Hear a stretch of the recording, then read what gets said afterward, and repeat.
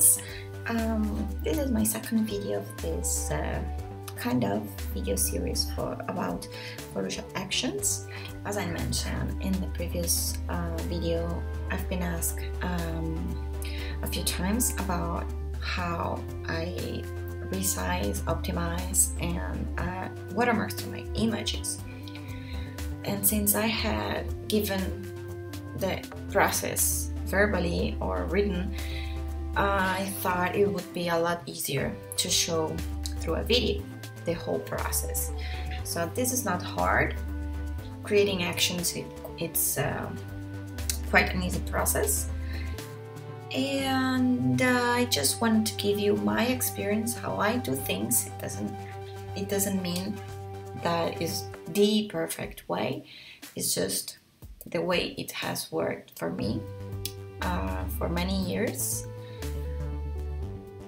It's I don't know, I just hope it helps you automate a little bit your processes as it has done for me, because once you have these actions, you just have to click play or do a batch action, and the Photoshop and system does the whole work for you. So why not, right? Since in the previous video we talked about how to create the resizing actions for your images. Once you have finished all your editing, you get your image either in original size JPG or RAW file, and you just have to click on your portrait and hit play, so it gets to the size you need for your blog or your website. So in this case, let's take it from here. It's an original image, I can show you here. So what I'm going to do is to create my resized version of this image.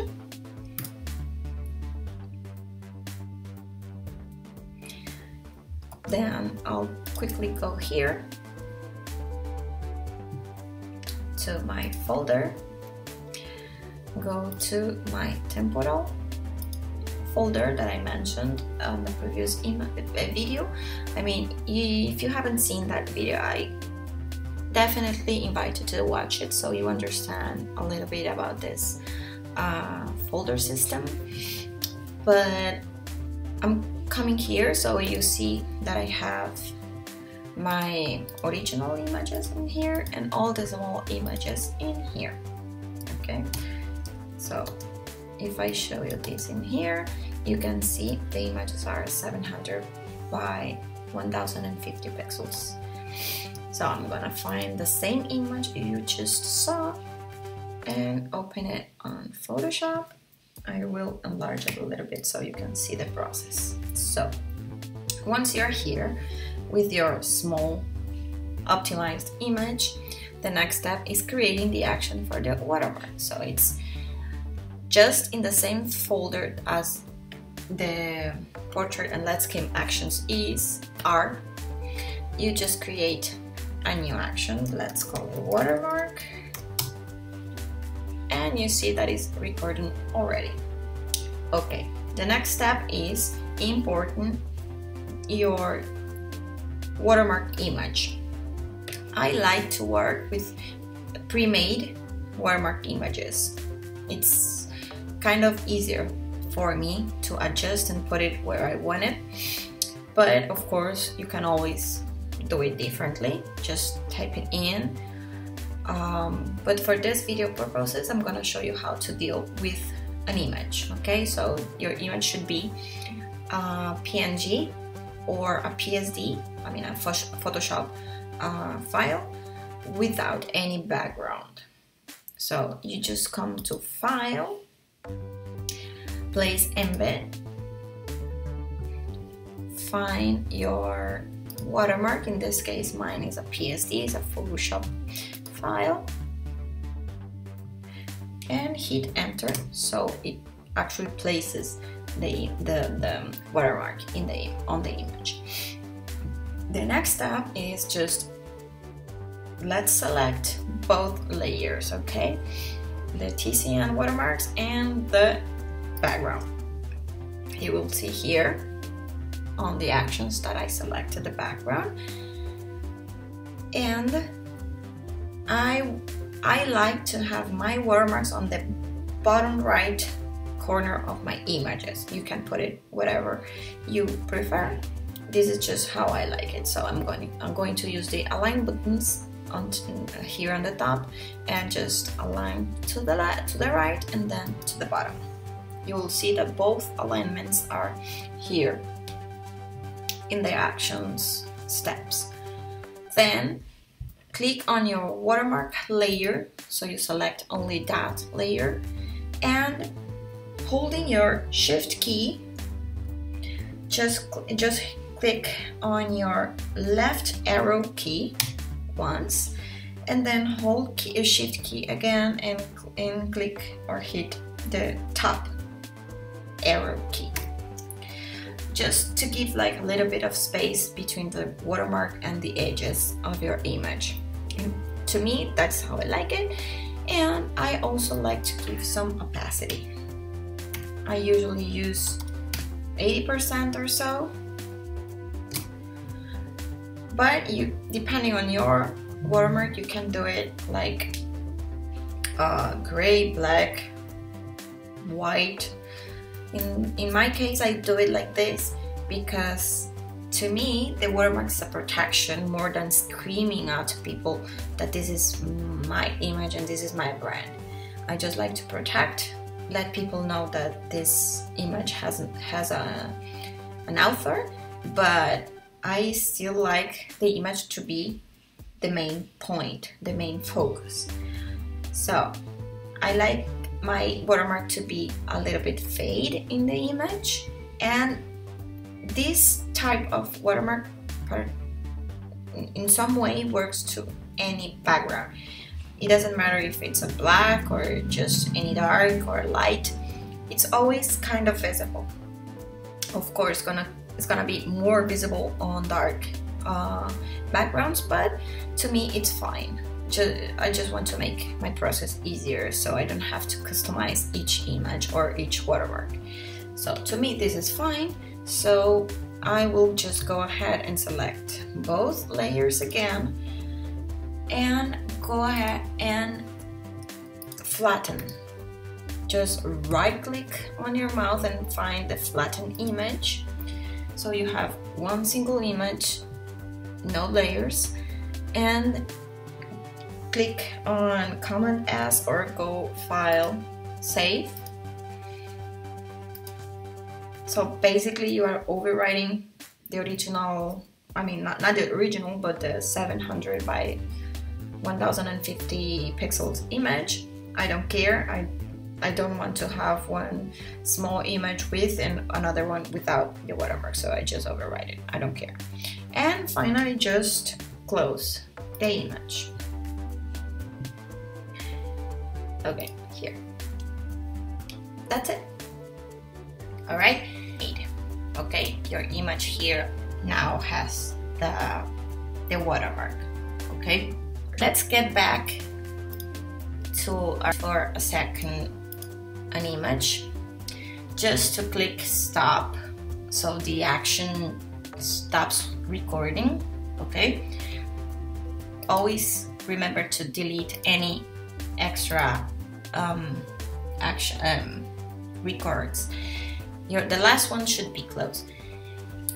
At this point you already finished your watermark action. Okay, it's done, it's ready. So now we finally get to the point where I'm going to show you how to batch the watermark action. So you just have to make a few clicks and the system will place the watermark on each image inside that specific folder. Alright, so let's get to it. So at this point you just have to close the image, and let's say you already edit a bunch of image, you just resize your small image are placed in the right folder, so you are ready to add the watermark. So the only thing you have to do is come to the Photoshop, go to File, Automate, Batch, click, and then you have your dialog box for the settings. Usually these settings you have to do it only once. It will remember for future batch actions, okay? Depending on how many actions or how many batches you plan to have, you might have to readjust.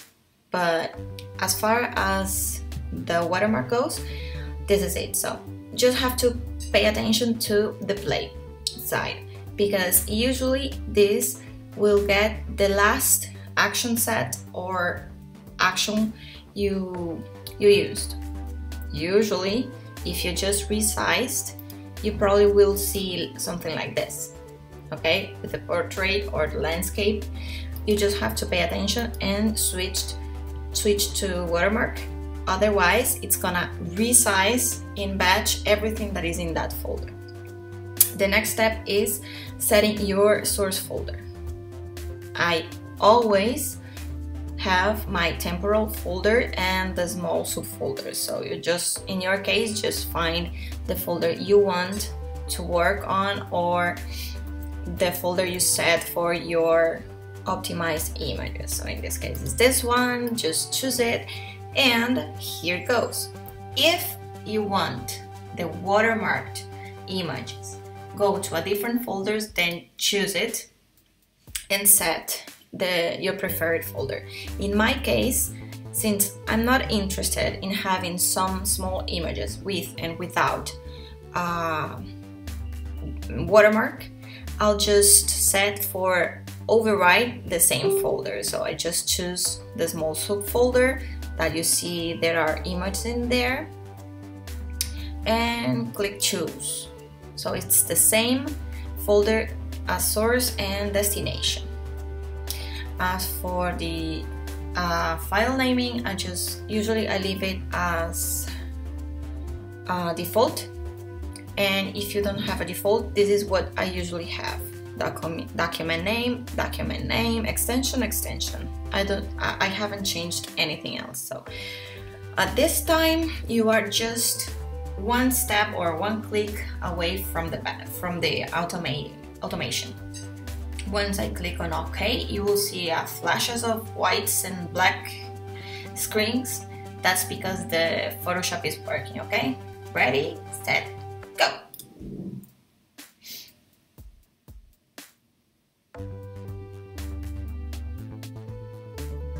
There you go.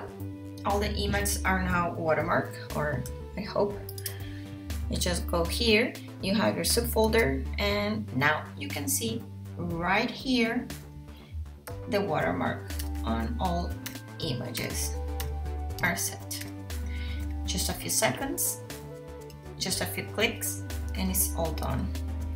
You don't have to come back and edit this action every time you're gonna watermark it. Just keep in mind a few things.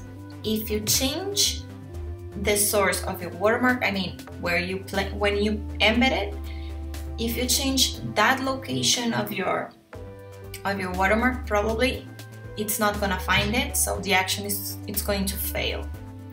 So always remember that if you have for any reason to change the location of your watermark file, always come to the action and change it. Also, you can edit every step of the way of your action. You can edit and change it. You can change the format, you can change the size, you can change the location. Everything can be changed. So there's not problem. So always remember that. And after that, if you're happy with your watermark placements and everything else, you just don't have to come back and edit anymore. Every time you edit, just come to Photoshop, go to File, Automate, Batch, set your your watermark action just in case. Make sure it's selected and click OK. That's it. Forever and ever, as long as you don't change anything. So that's it. Actually, if you ever change your watermark image as it is, if you just go to the original file of your watermark and change it in there without changing the size or the format or the name or anything, just change the image inside the file, you don't even have to do anything else, because it's gonna still embed that file, so nothing will change. That's the beauty of this app. So for now, that's it. You have your badge. Not hard, but please feel free to leave comments if you think I missed any step, or if you want something different to be done and I can explain or make another video for you. Just let me know your thoughts. I'm here to help, and I truly, deeply hope this video will help you automate and make easier your edition process. So, hope I see you soon, and happy vlogging!